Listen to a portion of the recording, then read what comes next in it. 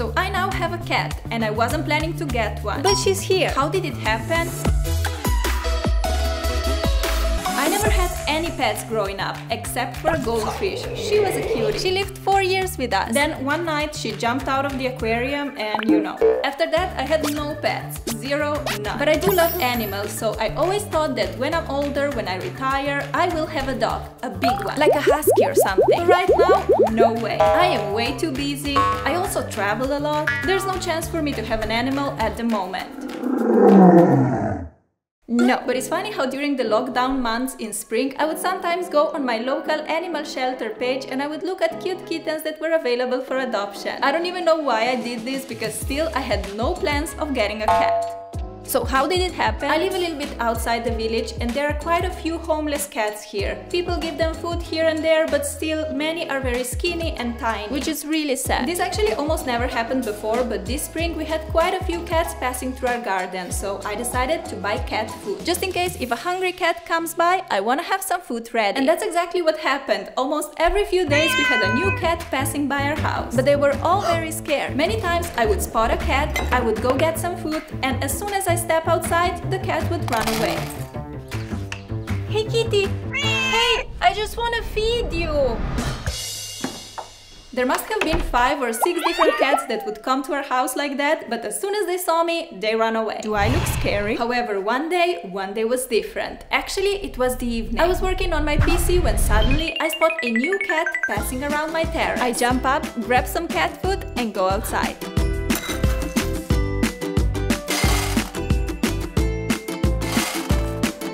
Okay, so before we continue, let's do a quick gender reveal for our kitty. What do you think? Is it a boy or is it a girl? Let's find out together. 3, 2, 1, it's a girl! The cat was pretty intimidated when she saw me, so she runs a few meters away, but unlike all previous cats, she stops there at about 5-meter distance and waits. A smart one. Hi baby, are you hungry? Look, I have some food for you. Oh, you must be really hungry. Here. Don't be afraid, I'm not gonna hurt you. Look, I'm going away. She carefully approaches the food and starts eating. I was so happy, finally a cat that lets me feed her.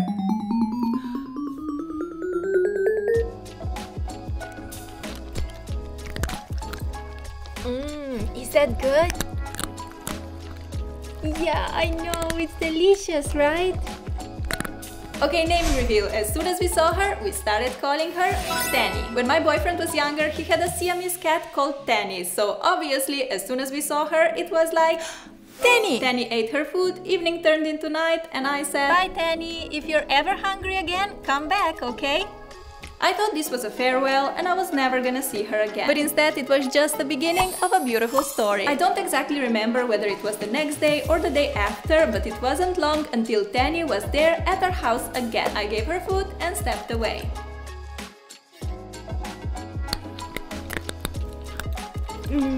That's delicious, right? First she ate, and when the belly was satisfied, she started walking towards me. What do?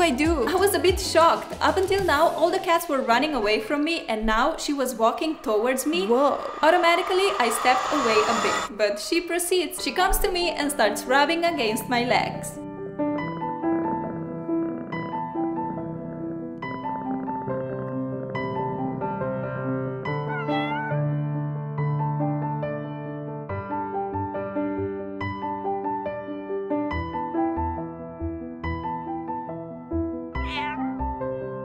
I guess that was a moment when she decided I was her mommy. Me, on the other hand, I still thought she was just a cat passing by, but a bit more social than others. A few days passed by and Teni spent more and more time at our garden. Whenever we'd come out, she would hang with us, give cuddles, run with us on the grass like a puppy, and all in all, just being the best cat ever. How did you find us, huh? You know you're such a cutie? Yeah, she knows that. She's the sweetest cat ever. About a week has passed since we met and I decided it would be a great idea to take her to the vet. Still, I had no intention of keeping her. All I wanted was to make sure she's healthy and then she could stay around the house or go somewhere else. I just wanted her to be a happy cat.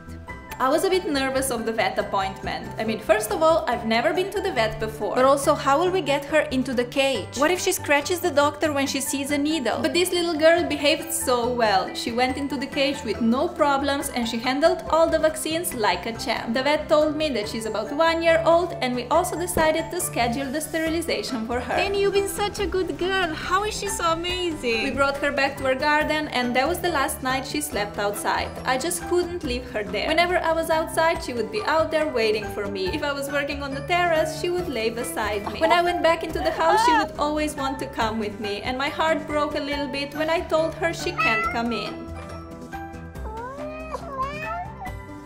Because I knew that the moment I let her in my home, she will be my cat. She won't be just a passing homeless cat that stops by our house here and there. She will be my responsibility. And I was afraid. I'm an overthinker. Who will take care of her when I travel? I didn't plan to get a cat. If anything, I thought I would have a dog maybe 30 years from now. She's just not going anywhere. I thought she was gonna come here occasionally for the food here and there, but it's obvious that she wants to stay here with us. But here I was. I fell in love with her and I decided to open the door of my home to this little angel. Teni, do you want to come inside? Do you want to stay here with us? The first night she slept on the couch all night. Imagine having a cozy bed after sleeping out on the road the entire life. This is the cutest thing I've ever seen.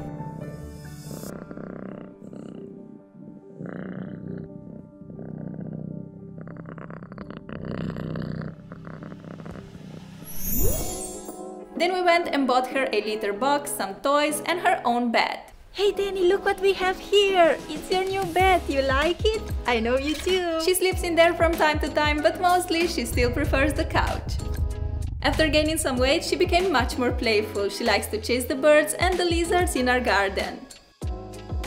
She's actually a great hunter, so when she goes outside, we give her a collar with bells. We read that it's a great hack if you don't want your cat to catch animals and deliver them to your doorstep every day. Whenever she uses her toilet, she does this funny movement with her paws. It is so cute.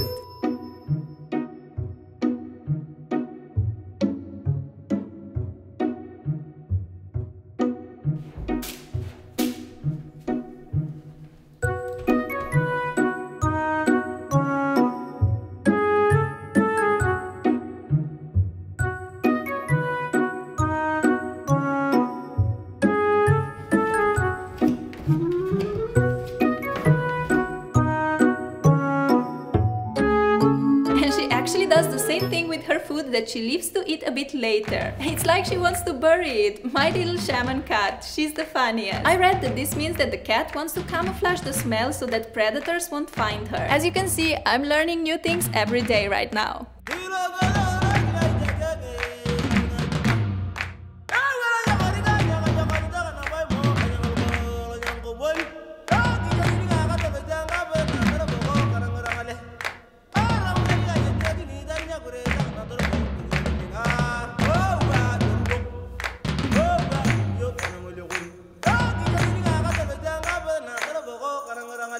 Besides playing with toys, she also started playing with curtains. Oh no, Teni, was that you?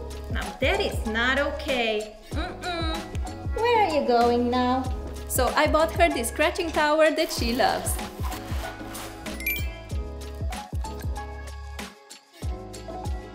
And my yoga mat. We also like playing with yoga mat, don't we? We already took her on her first cycling trip in a backpack and I think she loved it. Teni, look what I got you! Should we go explore? Can't wait for more hikes and trips with her.